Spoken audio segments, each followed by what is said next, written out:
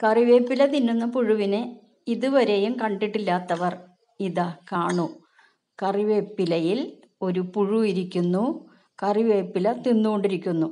ഒരു വശത്തെ കറിവേപ്പില മുഴുവനും തന്നെ തിന്നതിന് ശേഷമാണ് ഇപ്പുറത്തെ തണ്ടിലേക്ക് വന്നിരിക്കുന്നത്. ഇപ്പുറത്തെ തണ്ടിൽ വന്നിപ്പം അത് തിന്നാൻ തുടങ്ങിയിട്ടുള്ളൂ. ഇനി അവിടെ പതുങ്ങിയിരുന്ന് ഇലകൾ മുഴുവനും തിന്നും.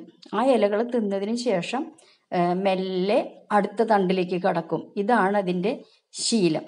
ഇപ്പം ഞാനതിനെ അടർത്തിയെടുത്ത് ആ തണ്ട് അടർത്തിയെടുത്തപ്പം താഴെ വെച്ചപ്പോഴാണ് ഇങ്ങനെ കിടന്ന് കളിക്കണത്. അപ്പം അത് അവിടെ താഴെ വെച്ചപ്പം അത് ഇട്ട കാഷ്ടമാണ് ആ കറുത്ത് നാം കാണുന്നത്.